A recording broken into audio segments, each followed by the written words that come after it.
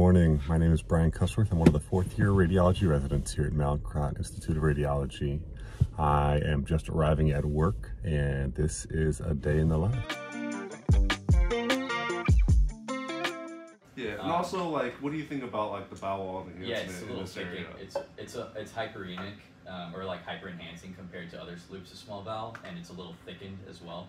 Yeah, a lot thickened, and like, can you even make out bowel wall here? It's kind of like it's really ill-defined. Yeah. Holiday spirit. Today we are on South Ultrasound, largely reading inpatient ultrasounds, also covering a couple outpatient facilities that will call us and we'll look at their scans, and then we'll have some procedures that they'll ask us to do from the floor.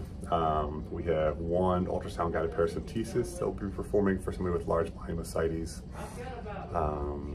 Yeah, should be a good day. So when you're on the ultrasound rotation here, obviously we do the diagnostic portion, lots of scanning, hands-on technique stuff for us as residents. But one of the beauties is that we do a lot of procedures here and the residents get exposure to that early. There are two procedural-based subsections of the ultrasound service staffed by abdomen faculty with PAs that help with some of the workflow, but all residents largely doing the majority of the procedures and sometimes fellows. There's a superficial biopsy, or superficial procedures service with a lot of fine needle aspirations and superficial biopsies. But up here on the 8th floor, we will do a lot of deep biopsies. So we'll do solid organ biopsies, kidney transplant biopsies, native kidney biopsies, liver lesion biopsies, and random liver biopsies. And then we also head down to our CT scanners. And despite being part of the ultrasound service, we'll do a lot of CT guided biopsies. So it is almost noon here. I am in our residency office. We've got Melissa, one of our coordinators, in the back. Wave, Melissa.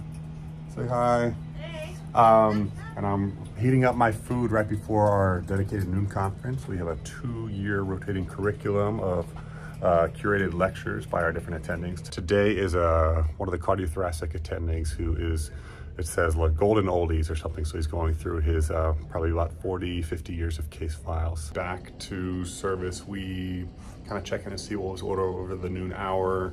Fellows and attendings usually stay around service, cover the list. There are often new cases that show up, new procedures that are requested on the ultrasound service. I walked back in and attending was working up a paracentesis. A diagnostic and therapeutic study was ordered, but the patient didn't have a whole lot of fluid, so we're probably gonna do a diagnostic tap.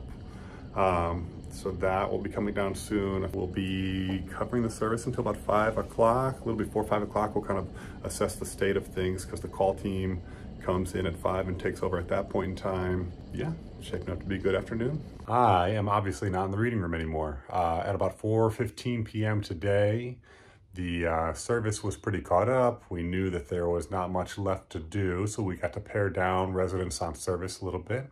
I had the blessing of being sent home, so I thought I'd check in one more time before I get to go be full-time dad. And say I hope that you enjoyed the day in the life. We had a great time on South Ultrasound. Hope you enjoyed a view of Mallinckrodt.